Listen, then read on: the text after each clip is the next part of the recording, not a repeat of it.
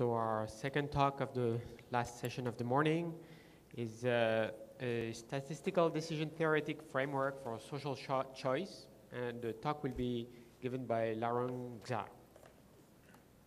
Thanks, and thanks everyone for staying. I think the snow is helping me a little bit here.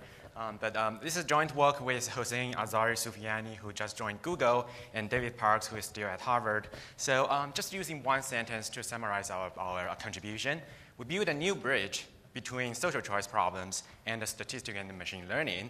And that also corresponds to a new paradigm towards the design and analysis of social choice mechanisms. Oh, by the way, this is a solid stone bridge, not a chocolate bridge. So, social choice is really a very general problem in our real life. Probably the most typical example of social choice is presidential elections. So in presidential elections, you have a set of alternatives. Say, these are the presidential candidates. You have Obama, Nader, and McCain. And you want to make a joint decision, which is the president. So the joint decision space is, in this case, exactly the same as the alternative space. So you also have a bunch of voters. We also call them agents. Each voter uses a linear order over the set of alternatives to represent his or her preferences.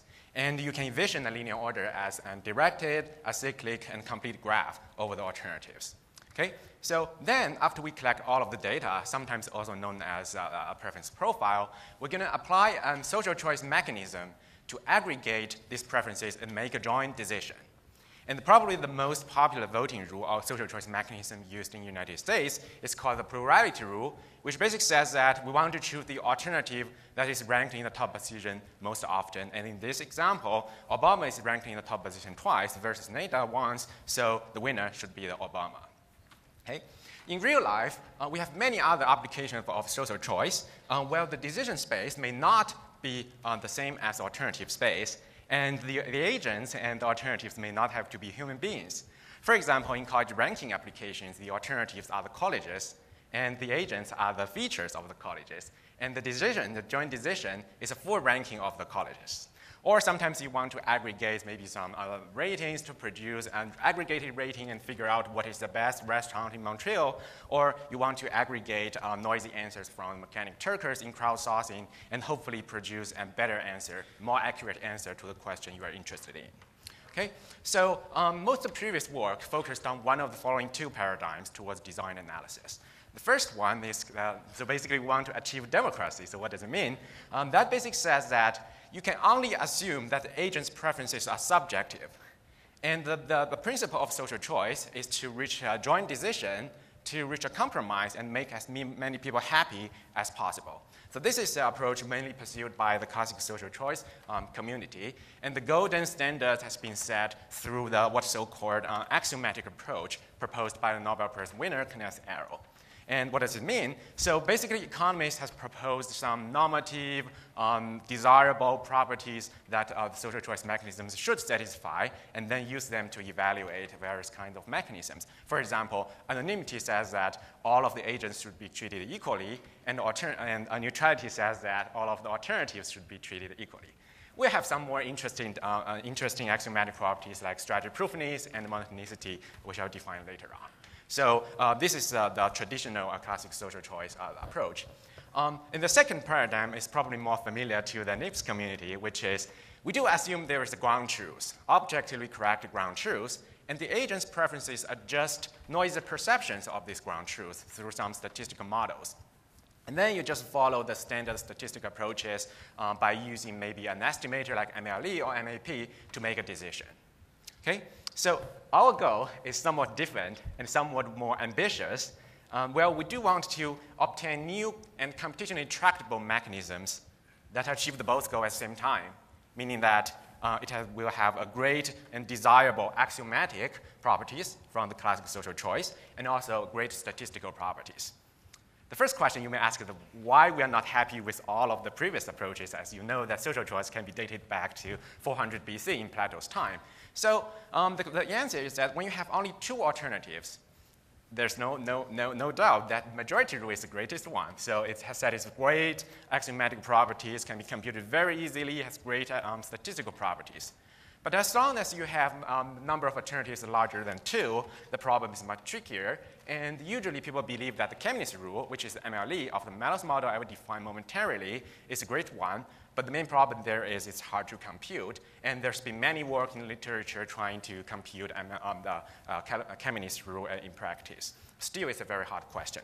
So there are also some work in my own community, computation and social choice, or more generally, economics and computation, where people focused on case-by-case studies, mostly on evaluating existing rules. For example, there's been some work on evaluating existing social choice mechanisms with respect to statistical properties, and there's been some proposals to study like strategy-proof classifiers. Okay?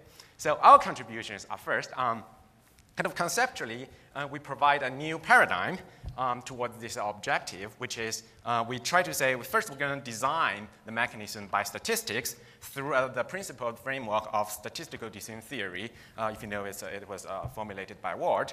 And then we're going to evaluate the newly designed mechanism with respect to social choice and computational aspects. So this is a high-level conceptual contribution. And technically, we also have something interesting and non-trivial. So we showed 2 examples of mechanisms designed through our framework and compare them with the classical Kemeny's rule with respect to social choice axiomatic properties, computational properties, as well as asymptotic properties. So, and one of the key findings is that one of the mechanisms actually works pretty well in pretty much all aspects. So maybe that's a new mechanism you probably want to use in your applications. So another maybe a more important question is, why should we care about not only my research, but why should we care about reaching these 2 goals at the same time? Because they seem to be pretty different. Well, I guess our answer is that we think this is really nice opportunity of interdisciplinary research where both communities, social choice community and the statistics and machine learning, can benefit from the cross-fertilization of ideas and techniques. So from the social choice point of view, it's pretty clear that statistical model is compelling, especially when you, in presidential elections. It's great that we reach a compromise, but it's also great to say that, okay, so we somehow select the good or objectively good presidential candidate, and this would also justify the power of democracy and the wisdom of crowd.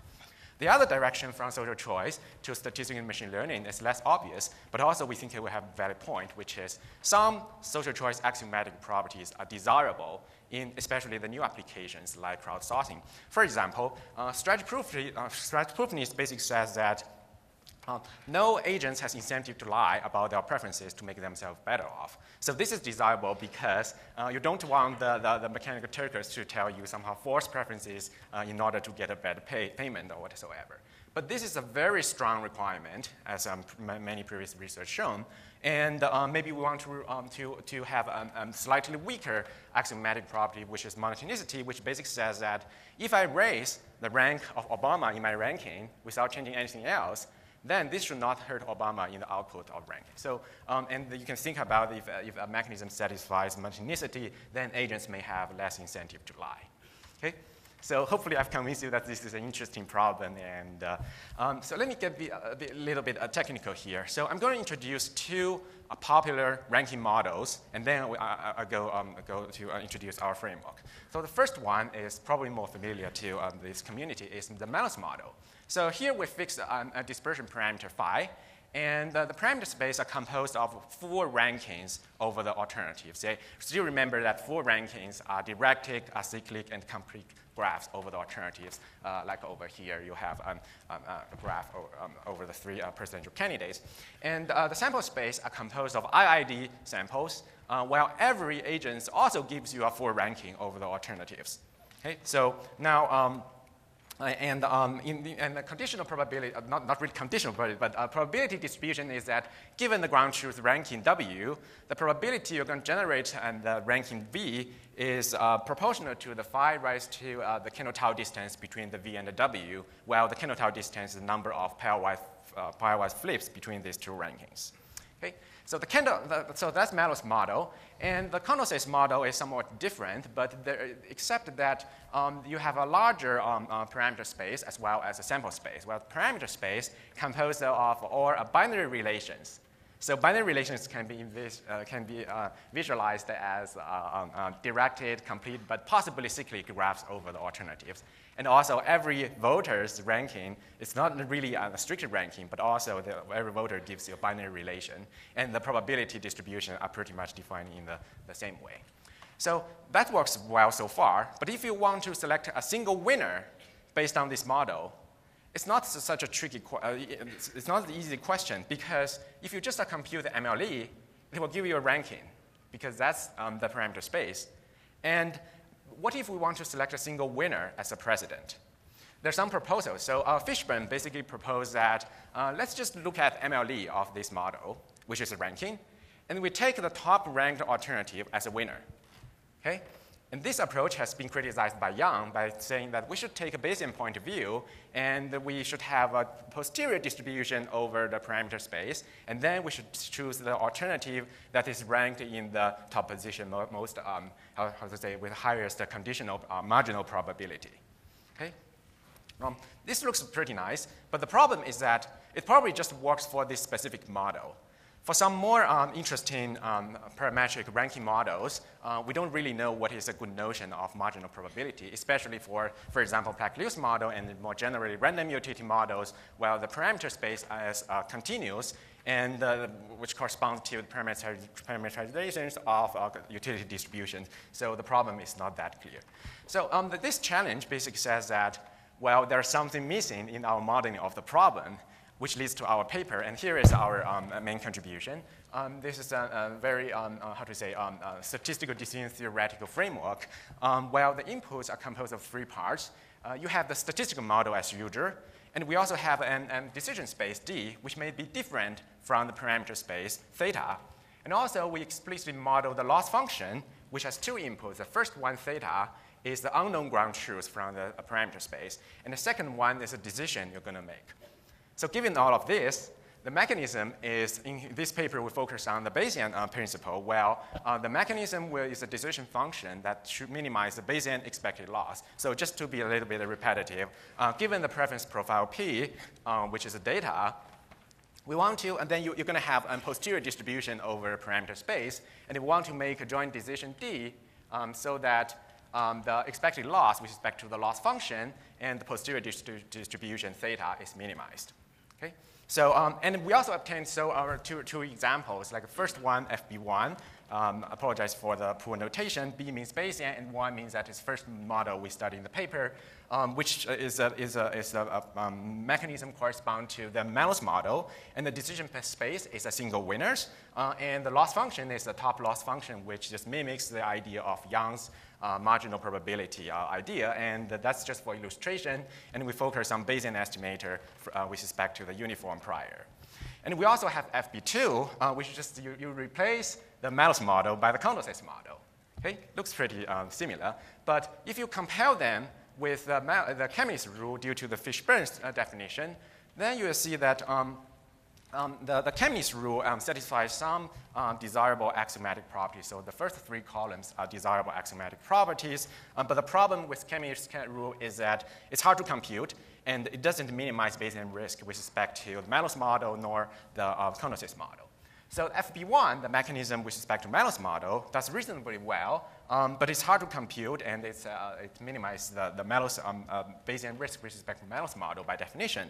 And we want to highlight FB2, which is a mechanism with respect to the Condorcet model, and it does reasonably well in terms of axiomatic properties, and also it minimizes Bayesian risk with respect to the Condorcet model. And the best thing about it is that it can be computed in polynomial time.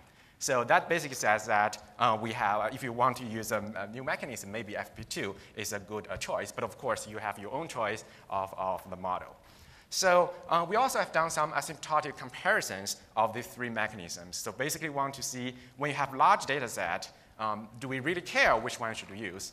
And the negative theorem we proved is that for the Mallows model, we don't really care that much because all of them should be the same asymptotic almost surely as the number of agents goes to infinity. But for the Condorcet model, well, we have some surprising result. Basically said that for some ground truths, some of these mechanisms are different with non-negligible probability, and we have used some simulations to try to figure out what the probability is really non-negligible. So I'm happy to explain more details at the poster, but let me quickly summarize our approach. So we have built a new bridge between social choice and machine learning and statistics, and hopefully that's also correspond to a new paradigm. And please, you guys, apply your fancy techniques and help us to solve the social choice problem. That's probably the most important take-home message. And this is a very important, and flexible framework, we believe. And we have been working on different configuration of the problems. And in addition, we have some other new paradigms like design by machine learning, evaluation by social choice, and statistics, which is very challenging because it's hard to translate the satisfiability of axiomatic properties into maybe some regularization terms in the loss function, and have some very preliminary idea discussed in the position paper recently. And also I'm going to give you another design by social choice and evaluation by statistic and computation approach at the analysis of ranked data workshop on Saturday. So that's it, thank you, and I'll see you at poster number 53.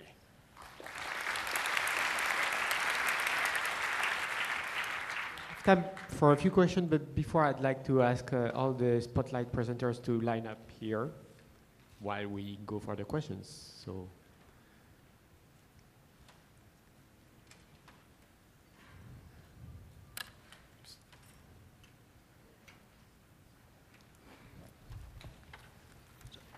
So am I right that there's a little bit of a tension between the statistical framework that you've set up and traditional social choice theory a la Arrow, in that traditional social choice theory is trying to aggregate preferences where my loss function may be different from your loss function. And so the notion of a universal ranking that we're trying to identify doesn't really apply.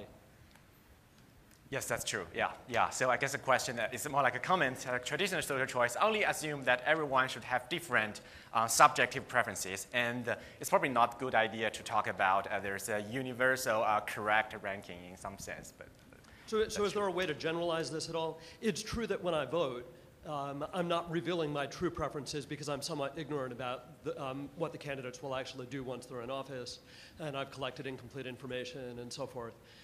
Is there any way to synthesize these two views? I don't know. I think there are many papers somehow related to, I think you are talking about how about let's change the model a little bit and study maybe a game theoretical situation. So there are a couple, I can think about a couple of approaches related to it, but I mean, we can discuss offline. Thank you. Any other question? Well, in that case, let's thank the speaker again.